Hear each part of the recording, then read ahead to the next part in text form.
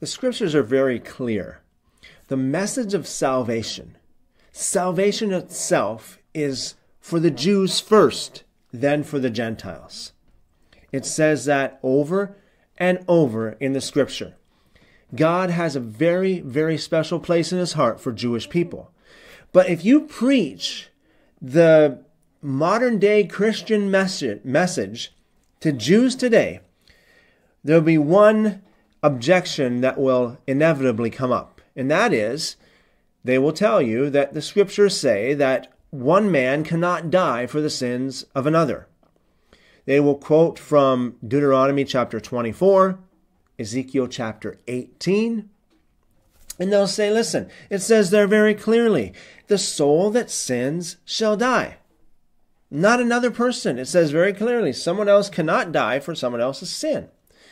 But you see, today's modern day Christian evangelical message tells you that Jesus died for your sins.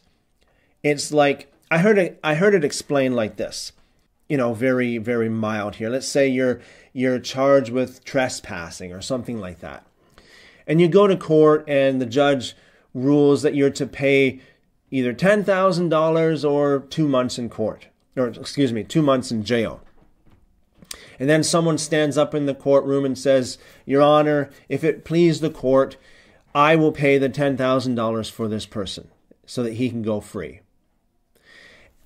And they say that this is what salvation is like. This is what Jesus did for us. He stood up in the heavenly courts and he said, I'll pay the penalty of sin so that these my people will go free. Now, that sounds so good, and it sounds so right, and it sounds so Christian. But if you do put it up to scriptures like Deuteronomy chapter 24 and Ezekiel chapter 18, and also just the simple, basic concept of sacrifice in the scriptures. I mean, a lot of Christians will tell you that the sacrifice of Jesus is all based upon the sacrificial system that we see in what they call the Old Testament. So that it's just fulfilling, the sacrificial system of the Old Testament. So we got a problem here. We've got Jews, or the Jewish mindset, the Jewish way of looking at it, and plus other people. I mean, lots of other people could read the Tanakh and read Deuteronomy chapter 24, Ezekiel chapter 18, and say, yeah, it does say that no one else will die for the sins of another man. And you see, this is the problem that so many people get deceived by today. They believe that Jesus is just, it's like he's a substitute, and that's it. Okay? Like, he died so that I can live. He died so that I can go free. And, in a very vague, in a very blurred sense of the word, in a very general sense of the word, that may be true. However, it's much more than that. The sacrificial system of the Torah, in particular, let's say the sacrificial system that is given to us by Moses, and that's what many Christians say, that's what it's based upon, that Jesus is our lamb. Jesus is our lamb, our sin sacrifice. John the Baptist, when he first saw Jesus, he introduced Jesus.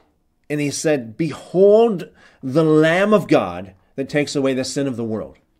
That's a mouthful. Behold the Lamb of God that takes away the sin of the world. Okay? And that's basically the foundation of this is where I'm going, okay? Let's use that as a foundation. There's many times in the scriptures where Jesus or, the Lord would say, God would speak to a prophet, or Jesus would speak to his disciples. And, the prophet or the disciples would say, Lord, what do you mean? What do you mean? Show me. What do you mean by this? But when John the Baptist said, Behold the Lamb of God that takes away the sin of the world, nobody said, what do you mean? They all knew what he meant. They all knew what the purpose they all knew what the function of the Lamb of God was. Okay? Now, if you were to ask any Jewish person today, ask a good, knowledgeable Jewish rabbi today, what was the purpose of animal sacrifices? They will tell you. Let me just back up a step. They won't tell you that that animal pays the full penalty of your sin. Okay? See where I'm going with this? Jesus is the Lamb of God that takes away the sin of the world. True. But the Lamb of God, sin sacrifice in the Torah, has got nothing to do, it's not like substitutionary in the sense of, well, that animal dies so I don't have to die, or that animal takes the penalty of my sin. No. The idea is, and this is what the rabbis would tell you, okay? This is what the rabbis would tell you. Any knowledgeable rabbi that's worth his weight, and he would tell you that when you're caught up in a sin, you take that animal, be it lamb or whatever it may be, as a sin sacrifice. Of course, it's got to be a perfect animal without blemish, without defect. Take it to the temple, or take it to the tabernacle for the priest to sacrifice it. And you stay there and you watch it being sacrificed. You watch the knife go into its throat. You watch the blood flowing. You watch that animal die. And when you do, as you watch that animal die, being sacrificed, you are to identify with that animal. You are to say, as that blood is flowing out, gushing out, as the life of that animal is draining out of it, so the life of my sin is draining out. As the fat of that animal was burned on the altar, so the passion and the lust for the sin that I'm caught up in is burned away. So that you can say, and this is where Paul got his saying from in Galatians 2:20, I am crucified with Christ. Okay? I am crucified with Christ. Nevertheless, I live, yet not I, but Christ lives in me. Okay? Galatians 5:24, those who belong to Christ, those who belong to Jesus, have crucified their sinful nature. How did they crucify? By looking upon the Lamb, as they did in the days of Moses, and identifying with that Lamb. As that animal dies, I am connecting with that. That Lamb was a prophetic expression of a spiritual, a profound spiritual truth. In other words, when that animal was sacrificed, that is to be a prophetic expression of yourself, your sinful desires, your sin being sacrificed. Galatians 5:24, those who belong to Christ have crucified their sinful nature. Colossians chapter 2, you're dead to sin. Romans chapter 6, how can you who are dead to sin live in it any longer? So you're dead to sin. How? By faith in the Messiah, by faith in Yeshua, Jesus. When he died, you look upon that sacrifice and you say, I am crucified with him. When he rose, of course, I rise with him in newness of life. Now, you don't see anything talking about the penalty for sin. Rather, it is a catalyst. Okay, this is what the Lamb of God is for. This is what sin sacrifices. This is the basic principle, the building blocks, the way it works. Sin sacrifice is for to be used as a catalyst for repentance. Say you have a sin in your life and you have a hard time overcoming this sin. You need to have something that you can connect to. You need to have something that you can actually say, hey, you know what? I need to have something that is in this like a real world physical expression of something that, basically, what do they call it? Synchronicity, where you got something in the natural realm synchronizing with something in the spiritual realm, okay? So, yeah, like you have to look at it like this. When Jesus died, he did not take the full penalty of sin. What is the full penalty of sin? Okay, let's look at, I just got a few things written down here. Isaiah 33 verse 14 says, the sinners of Sion are afraid. Fearfulness has surprised the hypocrites. Who among us shall dwell with the devouring fire? Who among us shall dwell with everlasting burnings? Okay, again in Isaiah 34, 8-10, the Lord has a day of vengeance. It goes on to say, it will not be quenched. The fire, the vengeance of God will not be quenched night or day. Its smoke will rise forever. Some people believe that when you die, that's it. Or the penalty of sin is death, and that's it. It's just like, the soul that sins shall die, that's it. You just die, and that's the penalty for sin. If that's the case, everybody pays their own sin. Why would you need Jesus to die for you? You're going to die. I mean, hello, okay? And there are people that believe that. They believe that, there's no such thing as really an everlasting hell. It's just you die, and that death is the penalty for your sins. So Jesus died for our sins. I mean, let's go on here. Hebrews chapter 6, verse 2 talks about the resurrection of the dead and eternal judgment.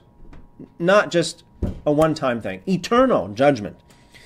Jude chapter 7, the people of Sodom and Gomorrah serve as an example for those who suffer the punishment of eternal fires.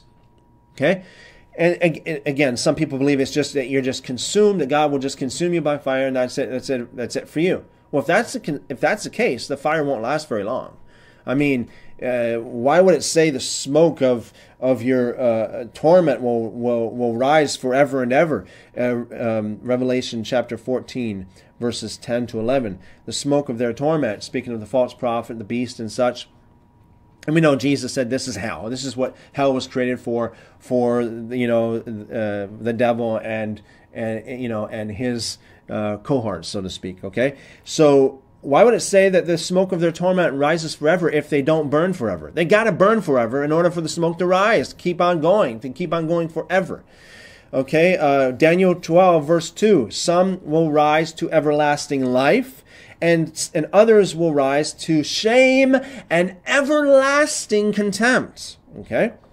2 Thessalonians 1:9, Paul says, they will be punished with everlasting destruction.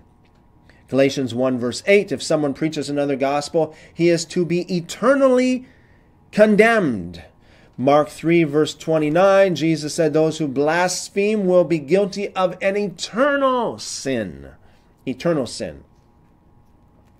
Okay, now that's just a few things. I mean, Luke chapter 16 is a good one too. Jesus said about the rich man going to hell. And he was there. He could not get out. Once you're there, you cannot get out. Jesus made it very clear. There was a chasm. There's like a great gulf, a great canyon, so to speak, between heaven and hell. And those who want to pass from hell to heaven cannot. And those, who would want to go from heaven to hell except for to save those who are in hell? But even then, they cannot. Once you're there, you're there. Okay? Then you got all of the witnesses of the people, all of the people in the world, all over the world, from all different faiths, even atheists, to all different faiths, all over the world, who have died and experienced hell. And, generally speaking, they all come back with pretty much the same story. They talk about darkness, they talk about fire, they talk about torment, people being tormented forever. You never hear someone say, well, you know what, I died, I went to hell, and I saw good old Uncle Jack there. And Uncle Jack said, well, you know what, I have 5 more hours to go, and I'll be out of here. Never. Never, okay? Hell is forever. The full wrath of God on sin is eternity in hell. Jesus did not spend eternity in hell, or else he'd still be there. Okay? No, he did not pay the full penalty of sin. It's not about paying a penalty, okay? It's not like someone can pay, somebody made this analogy. It's like, well, you get a traffic ticket and someone can go pay it for you. Well, that's a very frivolous and a very shallow way of looking at it, because that's got to do with an external thing. I mean, the courts don't really care. It's not got to do with anything personal. It's not like you have your licenses to be removed unless you do have lots of traffic convictions and you do disobey the law where your license will be revoked. Then I guarantee you, well, I mean, I don't know about all the governments of the world, but I'm pretty sure it wouldn't be easy for you to have just good old Joe Blow to walk in off the street and say, you know what, this guy over here, I know that he was drinking and driving and he killed 20 people and he keeps on drinking, and you want to revoke his license for life? Revoke my license instead. Keep his license. Keep him on the road. You think they're going to do that? Of course not, okay? Again, it's like the Bible says, the soul that sins shall pay, okay?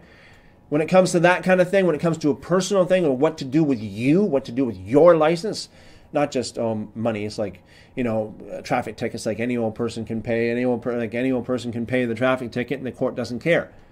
Let's say if you're convicted of murder, okay? If you're convicted of murder, it's not like the judge is going to say, okay, let's see here. Someone's got to go to jail for this, or someone's got to be executed for this murder. Let's see. Just any old person will do. I mean, the murderer himself, he can go free. We just need someone to pay the debt. I know, that's ridiculous, isn't it? But that's the way some of these Christians act, like as if someone can pay the penalty of their sin. Now, the Bible's very clear, okay? If you repent of your sin, God will not hold it against you. Okay? It says that very clear in Ezekiel. It says that very clear in Proverbs. I mean, those who repent will find mercy. Okay? If you repent, if you live 20 years in sin and then all of a sudden the last 2 years you're righteous now. You're a saint. You've renounced. You've changed your life. You've changed the way you live. God's not going to hold the sin against you, it says. You can find mercy because you have changed. You have really repented. You've changed. And same goes, as Ezekiel makes it very clear, same goes with those who are righteous and repent from their righteousness and start to do wickedness. God says, I'm not going to hold the righteousness. I'm not going to use the righteousness, it's not going to do anything for you because now you got all this sin that you're in currently now. So all the good things you did before I'm not going to reward you for that at all. You're going to be, it's going to be counted as nothing because you've repented from that. So God looks at your current state. Are you repented? Have you repented from your sin? So it's all about repentance. From Genesis to Revelation and beyond, either way, eternally, it is all about repentance. The first thing Jesus preached was repentance. The first thing the apostles preached was repentance.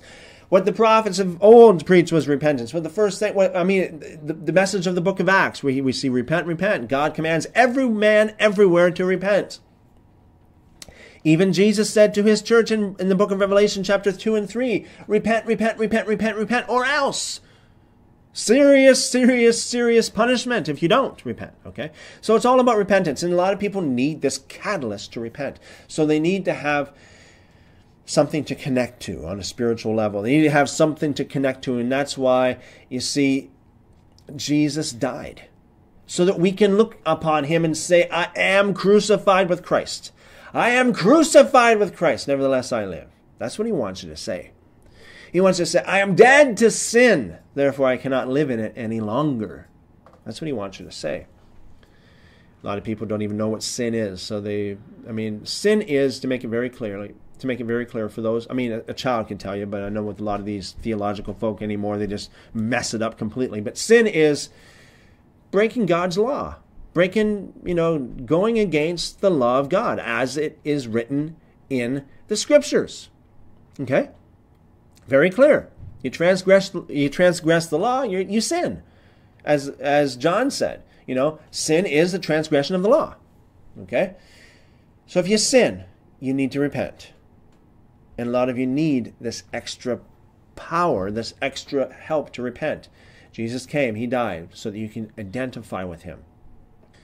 So yes, Jesus really didn't die for us in the sense that that he paid the penalty of our sin. So that, he didn't die for us in the sense that Deuteronomy chapter 24 is talking about, and Ezekiel chapter 18 is talking about. He died for us in the sense that he suffered as being a righteous man, and he died so that we could identify with him, and so that we could repent. So, that's what grace is all about. Any kind of grace that just winks at sin, any kind of grace that just covers sin, is false, phony, weak, pathetic grace, okay? God's grace is powerful enough to deliver you from sin. And this brings me right back to what John the Baptist said. Jesus is the Lamb of God. The purpose and the function of the Lamb of God was not to pay the price for sin, but rather to be a catalyst for repentance. Behold the Lamb of God that takes away the sin of the world. Not covers it, not winks at it, not excuses it, but takes it away. How does Jesus take away the sin of the world? By giving you power over sin. So, if you're struggling with sin in your life, look upon him, look upon the cross. Remember, the truth sets you free. Jesus said, if you know the truth will make you free. So walk in that power, walk in that grace, walk in righteousness according to God's will, God's ways, God's law, and God's word. Thanks again for watching.